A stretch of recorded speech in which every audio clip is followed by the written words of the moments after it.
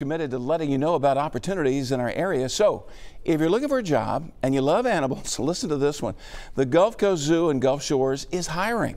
The zoo is looking for, new team members to provide nutritious meals to more than 600 animals every day. Candidates must be able to lift and carry 50 pounds and have a valid driver's license. And for more details and to apply, just head to alabamagulfcoastzoo.com/employment.